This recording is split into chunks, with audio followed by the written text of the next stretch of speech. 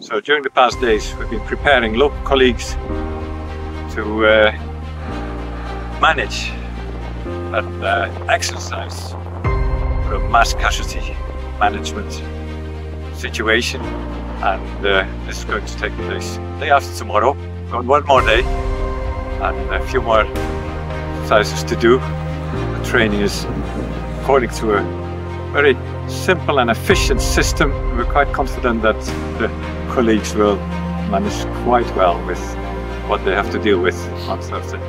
So we are delivering the program as lectures and simple exercises.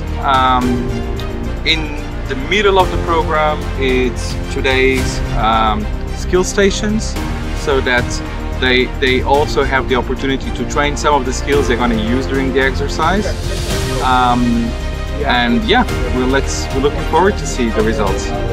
And all for the benefit of possible future victims that it's all about.